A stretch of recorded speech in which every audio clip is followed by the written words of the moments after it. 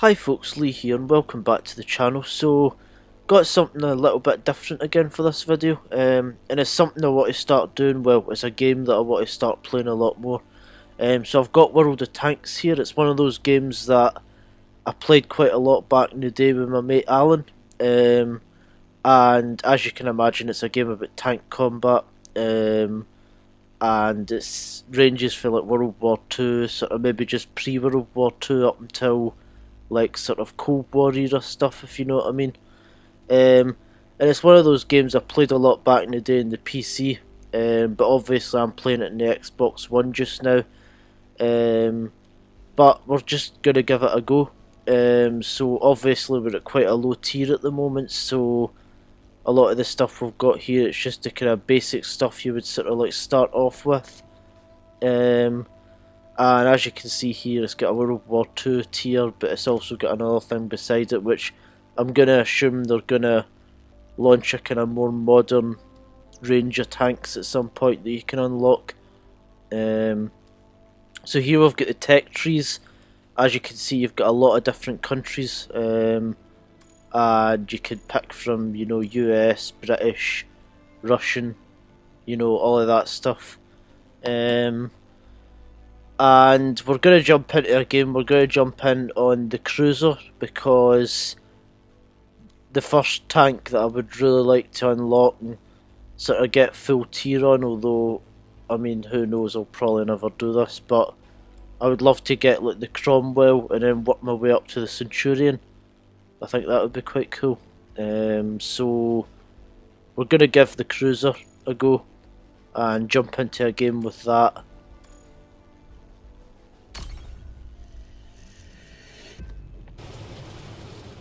So first thing to note about this game, I'm genuinely terrible at this game, and I always have been.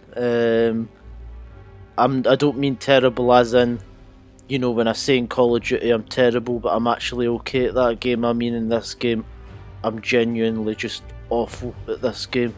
It's one of those games, it requires a big sort of time commitment, if you know what I mean, and you know, you need to have a lot of knowledge of the different types of tanks and the different armour and the different weak spots that you need to target, and you know, there's armour thicknesses, and you know, some guns can get through some armour but not others, if you know what I mean. There's a lot of, it's a lot more involved and a lot more sort of simulation like than a game like Call of Duty, if you know what I mean.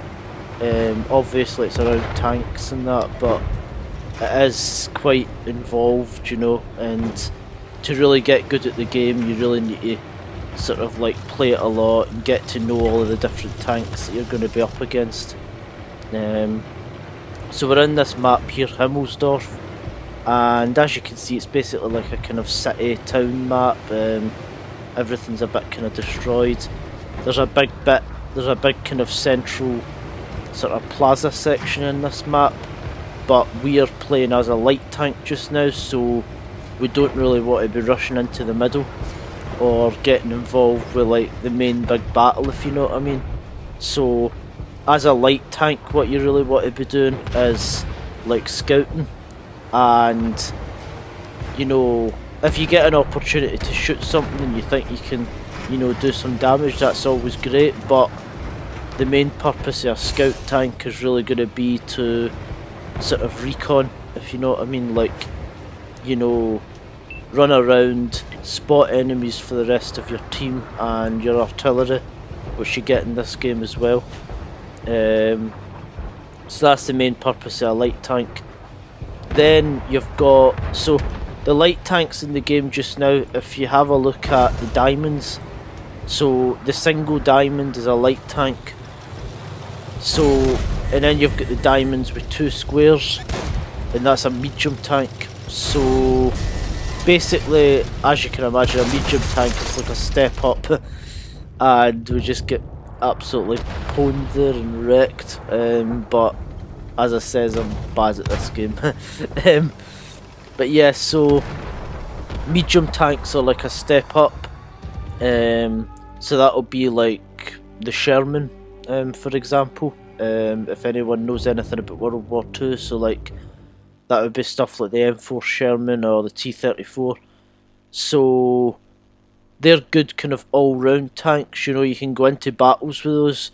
They'll do a decent amount of damage. They've got a decent amount of health, a decent amount of armour.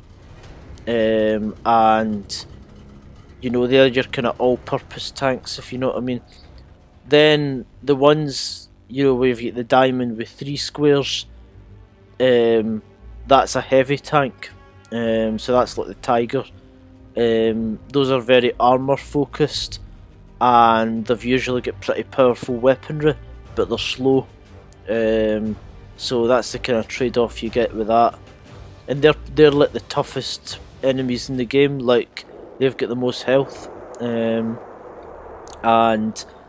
you know, they're going to be the hardest to take down. But as I says, like, they are slow. So now we're in this next game. We're also in Himmelsdorf. This is the Valentine AT, which is a British tank destroyer. So tank destroyers in the game are the triangles, and the best way I can describe tank destroyers is they're basically like the snipers of the game, you know. So like with tank destroyers, a lot of them, their gun is fixed to the front, so to actually aim the gun you need to turn the whole tank. They're not in like a turret. There's a couple of them that are, but for most of them you need to turn the tank to face the enemy. And they also have relatively weak armour, so you don't want to be getting into a direct confrontation with these tanks, you know. Like, you really want to hang back, shoot things from afar, you know, stay in a kind of relatively like hidden position, if you know what I mean. But the advantage you get with a tank destroyer is, as I says, they're like the snipers of the game. So they've got like the most powerful guns in the game. So the trade-off is obviously they've got weak health, weak armour, but you've got bigger guns. So there's almost like a kind of, it's almost like a kind of rock paper scissors thing you've got going on. Like, so like you've got your light tanks, and then your medium tanks are great at taking out light tanks, and then your heavy tanks are great at taking out medium tanks, and then your tank destroyers are great at taking out heavy tanks because they've got the most powerful guns. Although this one I'm using just now, you know, it's a low tier one, so the gun isn't amazing on it at all, you know. Like, it does some damage to the kind of lower tier stuff that you've got here, but it's not like a great gun, if you know what I mean. But you've got a kind of rock paper scissors thing going on, because the tank destroyers have got the most powerful guns. They can really go toe to toe with the heavy tanks, if you know what I mean. Unless you're out in the open where the heavy tank would just wreck the thing. You really want to be like in cover and shooting from afar with these things.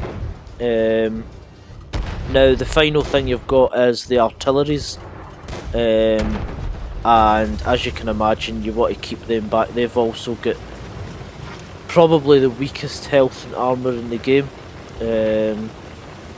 and that's what I mean by like the kind of rock paper scissors thing, because light tanks, if you can get up to the artillery with a light tank, even a light tank will deal with it, do you know what I mean? Like, because the artilleries have got probably the weakest armour in the game in general.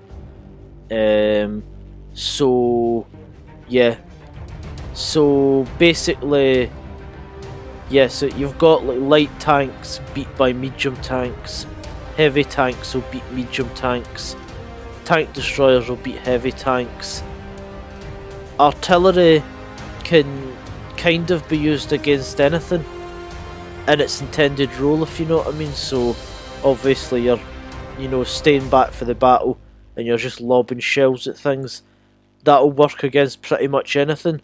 But then the light tanks, if they can get behind the artillery and even some of the tank destroyers, the light tanks will generally be able to deal with those. And, you know, if you're a good light tank player and You know, you're good at recon, you're good at spotting enemies, you're good at flanking the enemies, and you know, taking out that artillery. You can actually be very useful to your team, you know. So here we are, we're jumping into one of the Soviet tanks, and we've got a different map this time. We've got mines. So like, I like Himmelsdorf because it's a difficult map for me, because my instinct with a tank is always to just kind of rush in, you know, and you know, like, I've got that kind of Battlefield Call of Duty thing going where, you know, in a tank you're quite invulnerable, if you know what I mean. You know, you can afford to rush in and just kill things, do you know what I mean? But with this game it's absolutely not like that, you know, you really need to be hanging back, staying in cover. So the map Himmelsdorf's actually pretty good for me, because it will allow me to kind of practice doing that, if you know what I mean. But I also like maps like this. This is just a big open field map, you know. So I originally thought I was going to follow this light tank, but then I kind of peel off to, you know, in this direction, and like, basically I start getting involved with the battle, and that's never a good idea in a light tank. And I kind of knew it wasn't a good idea, but you know, I kind of just just done it anyway. But yeah, this is going to be one of those games that I'm going to require a lot more sort of practice at it, if you know what I mean. And I love playing games that I'm terrible at, do you know what I mean? And I love feeling like I can learn a new game, if you know what I mean. So I think I'm going to really enjoy playing this. So there's one of my teammates, I believe, just got blown up there. Then this tank comes along here. Yeah, so we're getting involved a bit more here. But as I says, like, it is going to be one of those games, like, it's going to take a bit of time for me to get kind of half decent at it, if you know what I mean. So, but I'm going to really enjoy it. And I love World War II history and stuff like that as well, so, you know, there is that aspect of it too. I think we actually get a kill here. Yeah, so we got one kill in the video, you know. That's not too bad, you know, it's not a total waste, but yeah, I just thought I'd make this video just to kind of, you know, I've got plans for this game in my channel, and I want to make it a much more kind of regular thing. This is the first time I've revisited this game in quite a while, and I think I'm gonna really enjoy it. But I just thought I'd make this video just as a kind of quick introduction, kind of explain a little bit about the game, and as you can see, I get absolutely wrecked there. We'll watch your team a little bit here, and it looks like, you know, I wasn't alone in not being terribly great at this game, because my team get absolutely wrecked in this match. But yeah, so, like, as I says, like, it's going to require a bit of work, this game, you know. I'm not going to be good at it overnight, but it is a game that I really enjoy playing, if you know what I mean. And once you work your way up to like the better tanks, it does become a lot more kind of interesting, you know. A lot of the stuff I'm doing now, it's just like low tier stuff, and it's not the most interesting, but I thought I'd make this video just to obviously, you know, give you guys a kind of introduction to the game. So, hope you guys enjoyed the video. If you liked it, leave a like. If you hated it, leave a dislike. Let me know your thoughts in the comments below. And if you'd like to see more World of Tanks content, or Call of Duty content, or my Let's Plays, then please do subscribe. Bye folks.